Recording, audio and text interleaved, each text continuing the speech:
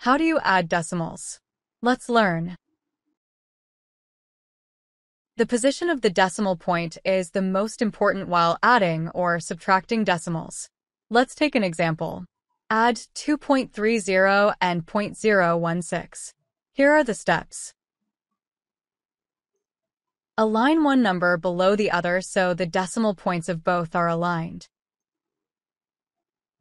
Add a 0 to the first number, 2.30, so that both numbers are like decimals.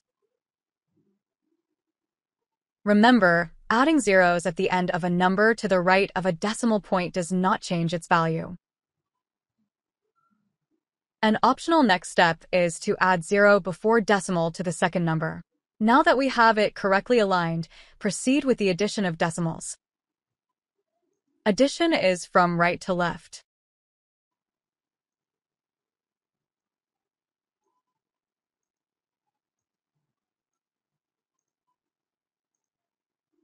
Let's take another addition question. We have to add 1.007, 2.6, and 0.3. Is the addition written the right way? No, it isn't. Can you say why? Let's try a different way. Is it aligned properly now? Nope. Can you say why?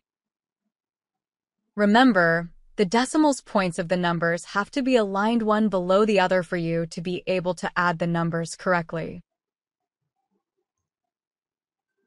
The next step, add zeros to make them like decimals.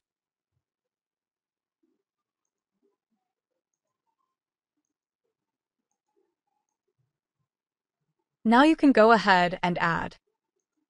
There you have it. That's how you add the decimal numbers. So, how do you subtract decimal numbers?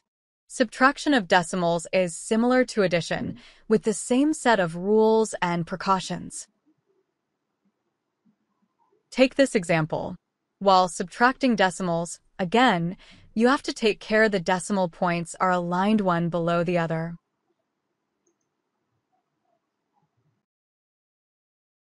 Once they are aligned, add zeros to make the two numbers like decimals, which is having the same number of decimal places.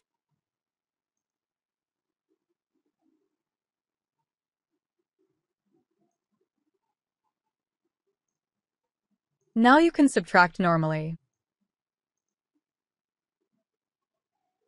Today we covered how to both add and subtract decimals.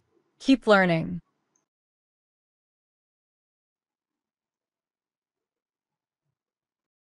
STEMKit Conceptual Maths, Grade 4.